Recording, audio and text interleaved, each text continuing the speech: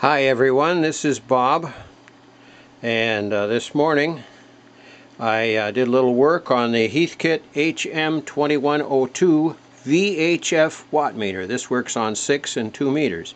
I've calibrated it especially on 2 meters because that's what I use it for, is with my 2 meter rig. And it was reading considerably low. Now I've got it set up here today for testing with the Yaesu FT857D, which I have set for 15 watts out, and it's on 146.54, which is close enough to the center of the band, so I'm going to leave it. And like I say, I've got it set for 15 watts. I also have the Bird wattmeter connected back here, and it is connected to a Bird dummy load, which is very accurate dummy load, 50 ohm input, and that's down under the bench. So I've got it set for exactly 15 watts. That's a 50 watt slug I have in there, so it's 50 watts full scale, so there's 15 watts on the nose. I set the power level on the Yaesu FT857D. That is function number 75 on the Yaesu to set the power level. And this one here, you will see,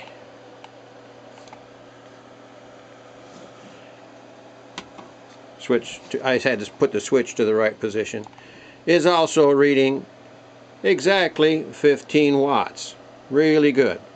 It had been calibrated, I don't know, a year ago, and was working fine, and yet today when I did a little transmitting on 2 meters, it was reading about 5 watts with a transceiver over there on the other side where I do my operating that puts out about 15 watts. So I thought something is wrong.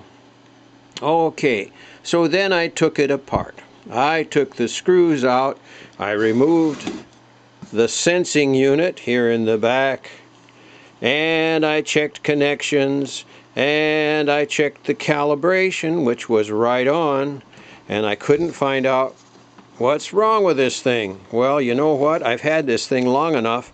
I should have known. I do remember now, but I forgot. So anyhow, the problem is there are 2 switches, one here, and there's one in back of this control here that goes in and out. It's a slide switch mounted on the control. And this one is a rotary switch with 3 positions.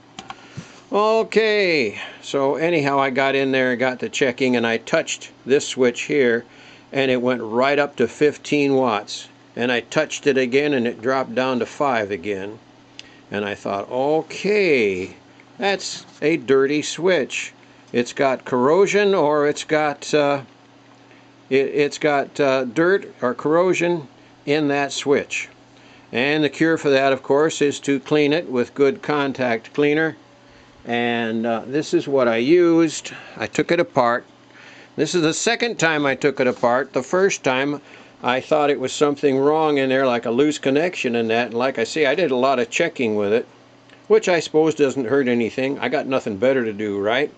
So anyhow, I buy this CRC electronic cleaner at Walmart in the auto department, and you get this big can, and it's really quite inexpensive compared to Deoxit, which is about $15.95 for a little teeny weeny can.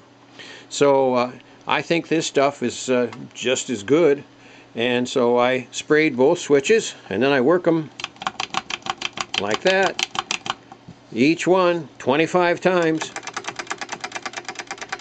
just like that, and everything is working fine. So I wanted to show you guys and save you all the trouble. I don't know how many times I've taken this thing completely apart when it was reading low. I am a forgetful person, have been all my life, but now that I'm 78 years old, I got an excuse. Well, what I did too to prevent that in the future, I just took a regular label here, stick-on label, and I wrote on it here that the meter, if the meter reads low or too high, clean both switches before you take everything apart.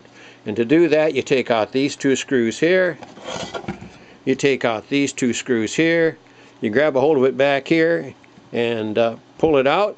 It's got a nice long wire on it, and you spray the two switches from the back side and you work them 25 times. This one this way and this one in and out. So there's a real time saver for you.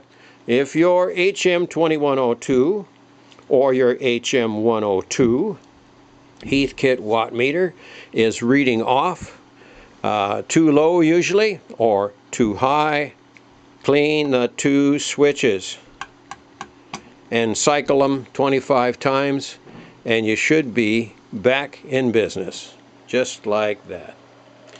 So that's my little tip for today, and I thought, golly, you know, I did this morning and I thought, I wonder how many guys out there have had this problem and took this thing all apart just like I did and fiddled with it and fiddled with it and then finally realized, hey, let's clean the switches. Or maybe they didn't even find the problem and they took it to a hamfest and sold it to somebody cheap.